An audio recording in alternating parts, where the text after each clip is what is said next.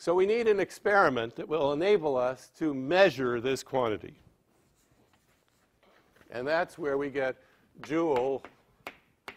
And I like to say it Joule's free expansion.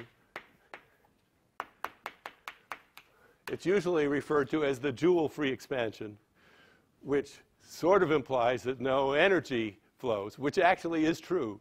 But it's an experiment proposed by Joule. And the experiment involves an adiabatic box. So we have system insulated from the outside world. And we have two bulbs. And there's a valve between them. And so we have gas and we have vacuum.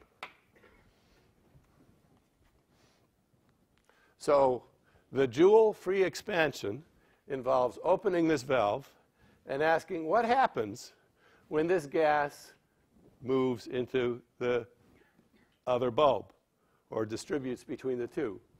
Well, since the gas is expanding into vacuum, no work is done. Since it's isolated, no heat is added. So du is equal to 0 because dq and dw are both 0.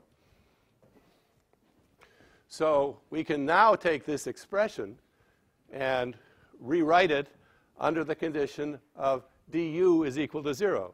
So we have du equal to 0 just as 0 here. Cv dt, constant u, plus the derivative du dv at constant t, dv at constant u. This is just a number. We don't have to specify that it's measured at constant u. It's just a number. So now we rearrange this expression. And so we get du dv at constant t is equal to minus Cv times dtu over dvu, or minus Cv, partial derivative of temperature with respect to volume at constant free energy, constant internal energy. So this is the quantity we want. It's related to the heat capacity, the constant volume heat capacity, and something you could measure. What happens as you expand into volume? Does the temperature go up? Does it not change? Joule actually did this experiment, and he observed that for the gas expansions that he could do, that the temperature did not increase measurably.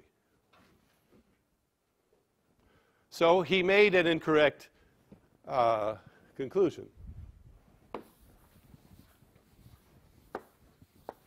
Because something was small and unmeasurable, he said, well, the best of my knowledge, dt dv at constant u is equal to 0.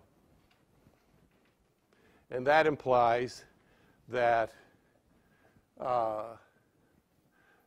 since the quantity we want is given by this quantity, which is 0 times a constant, the quantity we want is also 0. So it would imply that du was equal to only the first term, Cv dt. Now, this is an important lesson in what you do in science. You make an observation. You make an observation doing an experiment that is as accurate as you can do.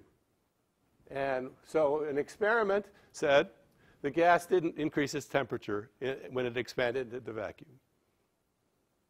And so the next thing you do is you call up a journal and say, I've discovered a fundamental law of nature. And so you propose that there is no, that this derivative is 0 and that the internal energy is given simply by this quantity.